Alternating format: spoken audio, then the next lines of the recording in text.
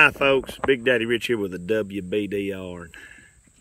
Well, as all of you know, Big Daddy here, he's got a heart for people that's got arthritis in their hands, things such as that. And thankfully, our highway department, they've got that same heart. You know, they've got that same loving, compassionate heart for those people. So, well, they've done us a real big favor out here. What they've done is they've developed what we like to call a ready access terminal here, where a fella could just really come in here and check his line out without having to twist on no grindy pad or anything like that, some kind of door you're trying to open up. No trouble whatsoever getting to the cable. And this has really been a big help.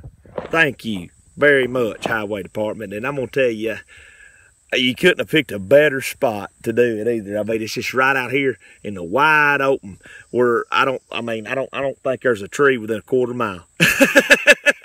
It's a big sunlight. Thank you, and God bless you. Thank you for watching WBDR.